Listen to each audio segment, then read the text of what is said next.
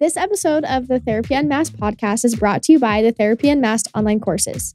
We currently have 3 subjects available. We have feeding, occupational therapy, as well as speech therapy, with physical therapy coming soon. These courses are taught by some of the best pediatric therapists out there, and they are teaching you the tactics that they use every day in their sessions. To find out if these courses will benefit you and your family, click the link in the description or show notes to find out more.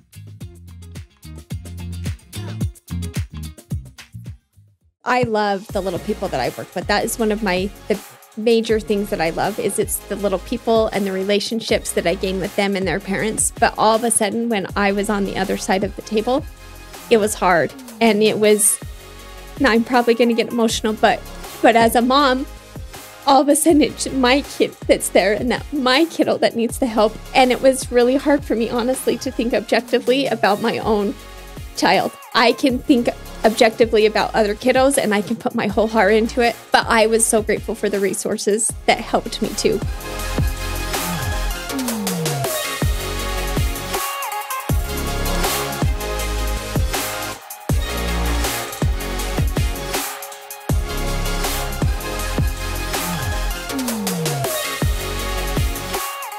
Hello, everybody. Welcome back to another episode of Therapy Unmasked. As always, I'm joined by Nick here, the owner of Ability Innovations, and we have a really special guest here. People have been telling me since I started working here that I have to get Brooke Buchananan on the podcast, and so I made it happen. So welcome to the podcast. That's really nice. Thank you. Brooke, just like for people who maybe don't know who you are, do you want to just give us an introduction? I actually do a little bit of PRN at Ability Innovations. I've known Nick for 4 or 5 years and Sarah, and then they kind of took me under their wings, and I've just been able to fill in for speech therapists here. I also work at a charter school, and I also see some of my own private clients sometimes. I am a mom of 3 boys, one of which has significant speech delays and just global delays. So I have learned a lot as a parent and as a speech therapist with my little Cole. Is that what kind of drew you into being an SLP? Is your son, or were you an SLP before? Came along the way? It came along the way. It's one of the ways that I see how, honestly, God works in your life. I actually went to school to be an accountant, and I did not know that. I remember coming home from college one summer, and I wasn't doing great in my classes, and I remember my dad saying, "Are you sure this is what you want to do, Brooke?" And I said, "Yeah, I like it, but I don't like the tax part." And my dad kind of chuckled and he said, "Well, it might not be the best field." So right. My mom had a friend that was a speech therapist. I grew up in Evanston, Wyoming, and I went and shadowed that friend at the elementary school there. And from there, I just knew that's what I wanted to do.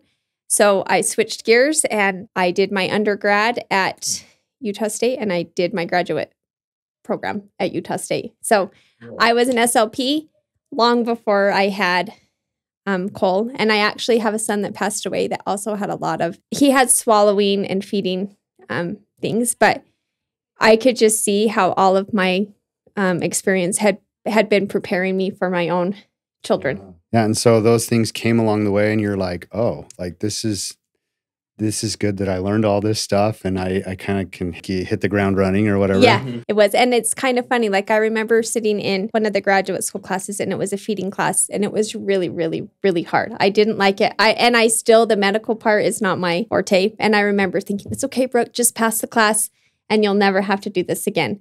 And little did I know that I've had to do it dang near every day since then.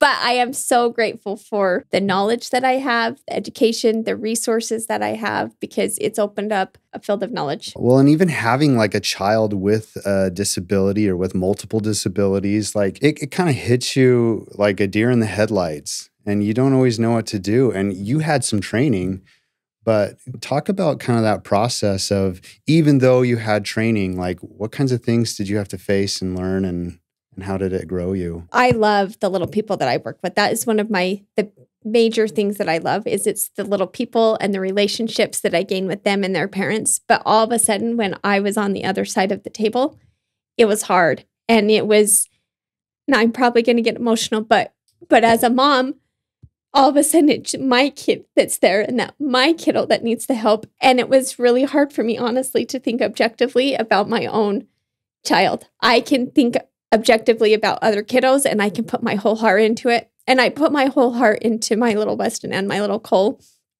But I was so grateful for the resources that helped me too, because it's hard because your heart is there. And sometimes it was hard because I knew too much, almost. Like, even with my little Cole, like, it's taken me, he's going to be 9 in a month. And it's taken me a long time to realize that his speech probably is never going to be as functional as I would like it to be. And he has an AAC device and he uses all kinds of, and he's blossoming. He's doing so well. But it's taken me a while as a parent to realize that this is what it's going to look like. And I hope that it's helped make me a better speech therapist, because I understand it from a mom's perspective. And I understand that it's really hard when Cole comes home off the bus and he's crying and he can't tell me what happened that day. Like, you're relying on other people and you're relying on his limited vocabulary. I'm understanding as a parent. I get it in a lot different way. How old is Cole now? He's 8. He'll be 9 in about a month. So obviously, like, you're able to help him out because you are a speech therapist. I'm assuming he takes like speech therapy at school as well. Yes. Does he also do it privately? We're not doing private at the moment. He is doing speech therapy. He has speech therapy services at school. Cole also has apraxia, which has been even more difficult to find a speech therapist that would be able to help him adequately. I actually went and did apraxia boot camp last summer so that I would be better equipped to be able to help Cole with that. So we've gone back and forth many times, kind of taking breaks, kind of go at it, just kind of whatever I feel like Cole needs at the time. And we do a lot at home to incorporate, not formal sit down. That's what else I've learned, is that it doesn't have to be formal sit down thing. And as a parent, sometimes at night, I go to bed and think, oh my gosh, I have spent more time with speech with other kiddos than I have with Cole. But I'm learning too, as a parent, it's not about sitting down at the table. It's about just incorporating it in those everyday interactions. Everyday interactions. And what they're already doing in their life. Yeah. Not sitting at a table. Yep. Yeah. And that is where Cole has blossomed, is because it's not as formal. It's not as, and he's more willing to let me help him when it's not as structured, and we make it a game and we make it fun and we giggle and we laugh. And that's why I love Ability Innovations, is because it's that play. Well, what would you say about, like, with parents that they want to learn more of what to do with their kids, and where could they go for some of those answers? Like, they can go and talk to their speech path that they work with, but what else can they do? Networking is a huge thing. Like, I think talking to, like getting outside help, getting resources. I'm also part of some like Facebook groups that are specific to apraxia, that are specific to learning disabilities, to those kind of things. And even though I haven't met many of these people in real life, it just gives you a sense of camaraderie. Yeah. And you kind of feel... You need that. Mm-hmm. Yeah, you do. Yeah. Community helps a lot. Yeah. Community helps a lot. And honestly, even with the time that Cole has spent, he's doing occupational therapy through Ability right now. He's done speech through here too, off and on. I've become friends with many of the parents here too, like just sitting in the waiting room, and to not be afraid. And this is hard for me sometimes, but to go out of my comfort zone and to say hi and to chat, because I've become friends with a lot of people that I've met here. And that even though our kiddos are different, we share some of the same struggles, same feelings, it's just nice to know that you have other people that understand, because it's a whole different, it's just a different road, and it's a really good road. It's blessed my life. It's just, it can be hard and it can be lonely sometimes and very overwhelming sometimes. And like you mentioned, the community aspect of it, when you find people in a similar situation as you don't really feel as alone as you did before. I'm sure there are still times where things feel overwhelming and you feel like things are getting out of control. But if we can just rein that in, and part of what Ability Innovations is we like to foster an environment of community. A lot of our therapists work with other therapists to like help meet goals, because at the end of the day, it's not about who's the best therapist. It's about how we can help these kids in the best way possible. And that makes me think of a couple, it's probably been a year, maybe 2 years. We were doing therapy in the Ogden office, but he was working with, her name was Ashley. She was a speech therapist here, and we loved her. And her and Lexi, who's an OT, they kind of teamed up to do some stuff with Cole, because Cole needed lots of movement and Nick's worked lots with Cole. He's on the move a lot. Like, he just needs to keep going. But I have the cutest video of them both working together, and Cole said the word stop for the first time, and Lexi and Ashley were cheering for him, and Cole was cheering, and everybody was clapping. And it's one of my favorite videos. Cole watches it on repeat, and I think that's the true Cole loves to come. He feels that success. I see it. It's like a family. Everybody's cheering for everybody. And you might not see that if kids are just coming and sitting at a table the whole time. But Cole is super invested, right? He is super invested. Yes. I love that. Yeah. Well, and Cole has learned all these new abilities and things like that. You were talking about when you sit with parents and you're talking about some of the things that, the commonalities that you have, but you also mentioned something about how the things that you've learned. Are there any superpowers that you have kind of developed since having kids with disabilities and even just in your career? Hopefully, one of my superpowers is that it has opened up my heart to understand life and to understand like what life is really about. Sorry, guys. Just that what's truly important in life. Like, it kind of puts it into perspective that it's the little things that really are big things. It's when Cole took his first step at almost 5 years old. Then I wondered if that would happen. It was when Cole said, Mom. It's when Cole like looks at me through the bus, and today he did the little sign language that I love you. It's that I think as a speech therapist, it's made me really, really, really think about what goals I work on with the kids and what is going to be the most functional for them and going to help them and their families. And I have tried really, really hard to be in the trenches with the parents, so to speak, because I have appreciated the people that have been in the trenches with me. There's been many times at Cole's therapy appointments that I have sat and cried through the whole thing, because you're looking at it and thinking, oh my goodness, he has a lot of big mountains to climb, and how is he going to do that? And it is overwhelming. And I tend to look really, really far ahead. So I'm learning slowly that you just got to look one step at a time. One step at a time. And my mom always tells me, Brooke, is slow and steady wins the race. Slow and steady wins the race. And Cole is a perfect example of that to me. Slow and steady does win the race. And the race is different than I thought it was going to be. The race is having a different outcome than I thought it was going to be. But it's okay. And it's been a hard journey, but it's been a beautiful journey too. And I am thankful for that. And for the relationships that I've got to have with the parents that I've worked with. And I'm thankful on the other side for the therapists that have been there for me too, because they're some of my dearest friends now. I did want to ask, if you're comfortable talking about it, what are some of those things that the therapists have done to be in the trenches with you as you've gone through this journey? Sometimes honestly, there have been a couple sessions where I have just cried, and they have let me cry. They have been there. They have listened. I have never felt judged. And as a parent too, I have felt like this overwhelming. And I think for me, sometimes it maybe doubled because I'm a speech therapist and a parent. And so I know what I should be doing with Cole all of the time. And realistically, I haven't been able to do that time. And I have an almost 16-year-old and just family and all of the other things. So I have appreciated them not being judgmental, that they have let me cry. They have called and checked on me just in the week, on me and also on Cole. And I have appreciated that. It's the little things. Lexi giving me a hug the other day on a hard day when Cole went to OT. It's those kind of things that I feel like they have truly seen me.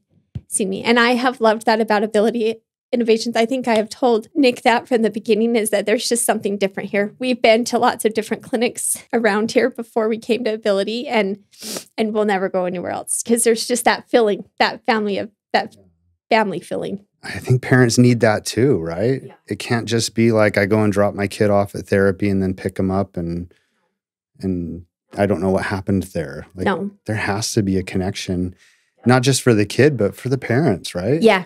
Yep. And they want to know that everybody wants to be taken care of. And I think that's what I have appreciated, that I feel like I've been taken care of just as much as Cole has been taken care of. And I feel like there is such power in that when we all share that's when mountains start to really move all the way across the board. I love that you have helped us to be part of your village. And I feel so honored that there's so many families out there that we are part of their village. We're part of their tribe to help their little ones. And it's truly like a work of joy for all of us. And it's not always like the most glamorous thing, or, there's ups and downs, but the thing that's beautiful, like you're saying, is that opportunity that we have to connect with people. Yeah. And mountains move. And mountains do move. And it makes it all worth it. And it's those moments that you think it's all worth it. It is. I love what you said. It is a work of joy. I look back at like my experience with Cole too. Like I remember when Cole was on his hands and knees, and then he got a walker and he had a wheelchair there for a little bit. And now he just, like, I'm amazed when I see him. He just tackles any kind of mobility that he needs to do. He does. I see him like jump off the curb now. It's so amazing to see like that progression that he's come. And then I remember, him saying his first words, and then he would come and show me what he's learned. And then like I would have him like try different therapist names. And now he comes into the clinic and he's like, Lexi. Yeah. And you can tell what he's saying. And and it's amazing. Beams. And it's been so fun to watch him blossom, because he just has. Well, he has that personality anyway. He does. He's everybody's little buddy. He is everybody's little buddy. Yes, he has a very magnetic personality. So it's fun to see him blossom in all of those ways. One thing at Ability Innovations is we try to correlate play with learning as much as we can. We want the kids to be playing and having fun, but also be reaching their milestones and their goals. Have you seen that with Cole? And has he like been able to incorporate that more in like his life outside of therapy? Yeah. Yes. And he loves to come here, because to him it's not work. I mean, it is work. And he'll definitely put up a stink about like doing the things, and he'll let you know that he's not happy about it, but he'll still do it. And I have seen that carry over into home. I have seen his attention span increase. I have seen his endurance increase. I have seen him go from, like Nick was saying, to crawling on his hands and knees, to now he has a little adapted bike and he zooms around the neighborhood on that thing. So I have seen it carry over. And as I've seen it carry over at home, I have seen his confidence increase, and that he is more willing to try things. And now he wants to be independent and about everything that he can. He waits for the milk to get like this much in the gallon, because then he can get it out of the fridge and he can pour it into his cup. And the other day he spilled, but I watched him go get a towel and he wiped it up as best as he could. That's awesome. I think it's all of these things, all of these things that he's learning, and their life skills and their fine motor skills and their gross motor skills and their communication. And it's all of those things that I see in our everyday lives that I never knew if would be possible with Cole. I remember I was playing this game with him, Perfection, with the little puzzle pieces and they jump up. We actually bought it after you played it. Yeah. And he didn't, I had introduced him to that several times and he was like, no, he could see all the 20 pieces and he was like, that's too much. But one time we sat down and I just kept encouraging him and he put every single piece in the space. And I was like, oh my gosh, this is monumental. And we cheered and we let it pop and we screamed. It was great. And I just think like, to go from where he was before, where he was like, that looks hard, I'm not even going to try it, to I can do 20 pieces in a Perfection game. Yes, it's huge. Yeah. It's huge. And I'm noticing too that before he would just be like, or he'll go, because it's just too or hard. Or he'd say, bye, and he'd just get up and leave. Yeah, and book it out of there. And now when I say something, he'll say, cool. Like he wants to do it. Like he wants to try it, which is amazing because there's been many times that he hasn't wanted to try it. So I appreciate all of that. All of the carryover. We've worked on not just like incorporating play, but also expanding his play ability, like his ability to engage with toys and engage with other people in play and leisure activities. Yep. So it's kind of neat. It is neat. And I have seen that too. We live in a really great neighborhood, a cul-de-sac, and engaging with others. Cole always wants to engage with others, but there becomes a barrier because of the communication and even just his skill level. Like he playing the same as other kids has been harder for Cole to learn.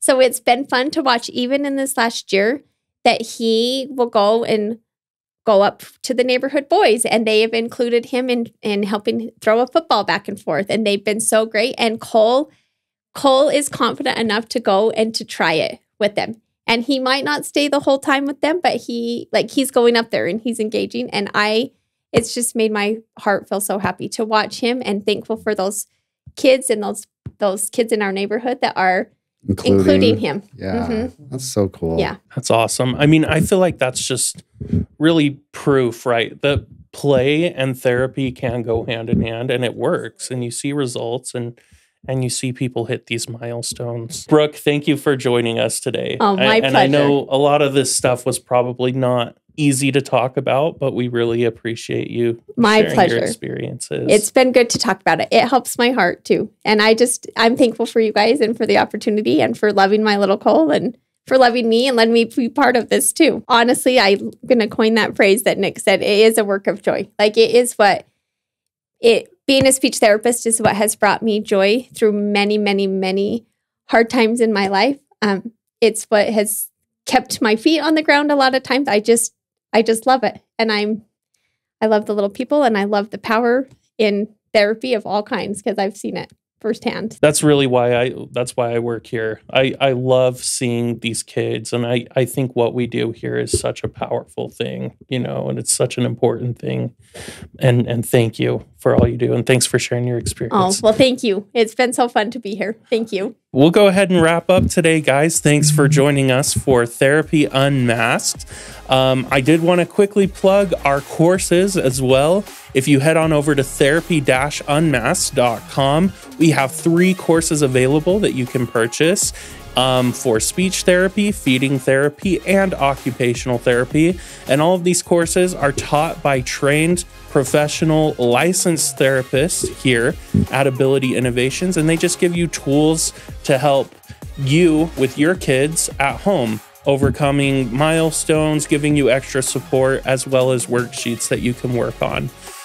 We also have lots of free resources on our website at abilityinnovations.com. There's lots of free articles, and Nick and me actually just finished putting together a web page on our website that goes over all of the milestones that kids should be hitting. Yeah, so if you're ever curious, like, are my kids on track? Are they hitting the right milestones? Feel free to reference that page, and you can look and see like if your kid is hitting the right milestones, or maybe they need more help. And you can also schedule free consultations on there as well to see if outside therapy is right for you. Again, special thanks to Brooke for coming on. Special thanks to Nick for joining me. We will see you in the next episode of Therapy Unmasked. Goodbye. Bye. Bye.